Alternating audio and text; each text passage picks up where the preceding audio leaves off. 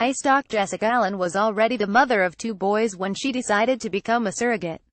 The pay she would receive to carry another woman's child to term, $30,000, would allow Allen to become a stay-at-home mom, as well as save for a new house. It would also be her chance to give a family the blessing of a child, her partner, Wardell Jasper, told her, according to the New York Post, which first reported the story.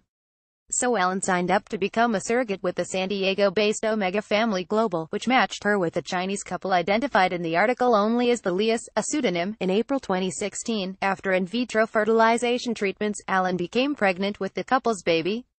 6 weeks later, the first of many surprises in her surrogacy would crop up. A second baby had appeared in her scans. "I was a bit scared, but I heard the Lias were thrilled to be having twins," Allen, 31, told the newspaper. "My $30,000 payment, including expenses, which I received in installments by check each month, was increased by $5,000 for the second child. Not once during the pregnancy did any of the medical staff provided by the agency say that the babies were in separate sacs.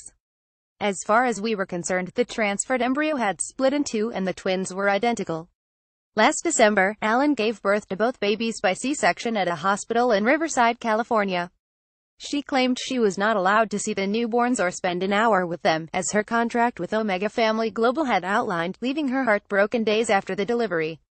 She had only briefly seen a cell phone picture of the babies and remarked that they looked different. Only later would she realize how accurate her observation had been. On January 10, nearly a month after the babies were born, Allen said she received a message from Mrs. Liu with another picture of the twins. "They are not the same," right, the message read, according to the New York Post. "Have you thought about why they are different? A DNA test would soon reveal the truth. One of the twins was actually Allen and Jasper's biological son. Despite using condoms, they had apparently conceived the child after becoming pregnant with the Lias baby, in what is believed to be an extremely rare case of superfetation. The condition, in which an already pregnant woman conceives another child, is so rare that alleged cases are usually treated with skepticism."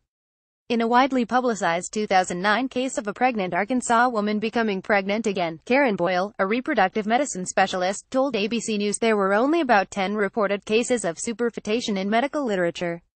"I was heartbroken knowing I carried a baby I didn't know was mine and that he was taken from me without my knowledge and was in the arms of other people where he did not belong," Allen told The Independent. She and Jasper became focused on getting their son back, Allen added. What followed was a lengthy, expensive legal battle. The San Diego agency reportedly told Allen that the Lias had relinquished the baby, who was not their biological match, and also wanted up to $22,000 in compensation. Allen told the New York Post they couldn't afford that and were shocked when the agency put up other barriers to reuniting with their son. To my disgust, a caseworker from the agency lined up parents to adopt him and absorb the money we owed the Lias. Or, if that didn't work out, the Lias were thinking of putting Max up for adoption, as they were still his legal parents. I told the agency in no uncertain terms, we want our son, but we would still be responsible for the bill if we kept him. It was like Max was a commodity and we were paying to adopt our own flesh and blood.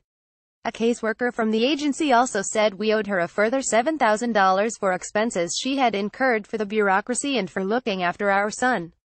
We spent $3,000 on an attorney, and there was a lot of strained negotiation between us, our lawyer and Omega. It was an uphill battle, but the agency finally reduced the fee we owed the Lias to $0. Despite the monetary dispute being resolved, Omega Family Global, in a statement to the New York Post, disputed Allen's claims. The letter from a lawyer for the agency is here. In the United States, commercial surrogacy, carrying another woman's baby with monetary compensation beyond medical expenses, is legal only in a few states, including California, where Allen lives. The practice comes with a slew of ethical and legal questions, including what rights the surrogate mother and the child have, particularly when the surrogacy takes place in another country.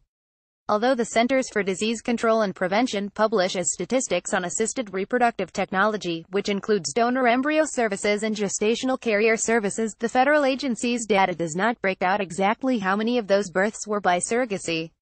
About 1.6% of all infants born in the United States each year are conceived using assisted reproductive technology, a figure that has doubled over the past decade, according to the CDC. For Allen, her surrogacy was a nightmare that ultimately had a happy ending. She told the New York Post her family was reunited with her son on February 5 in the parking lot of a Starbucks in Riverside County.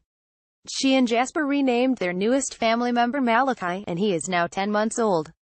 The moment was incredibly emotional, and I started hugging and kissing my boy, Alan told the newspaper. Wardell and I, who got married in April, weren't planning to expand our family so soon, but we treasure Malachi with all our hearts.